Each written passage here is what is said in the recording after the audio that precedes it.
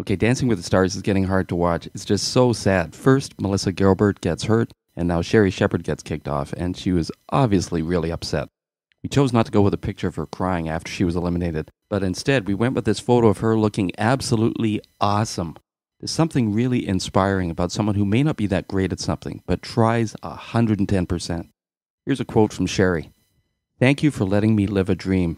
I want to say to every person out there that the one thing that scares you the most, run toward it, because it's so amazing on the other side."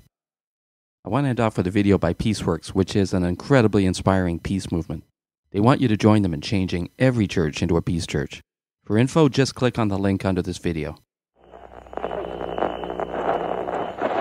There is an indefinable, mysterious power that pervades everything. I have a dream today.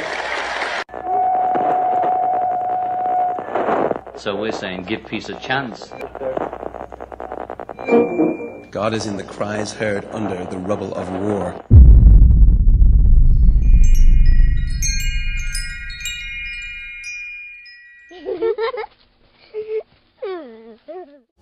All proceeds from Mennonite Central Committee thrift shops go towards MCC's development work at home and in 65 countries around the world.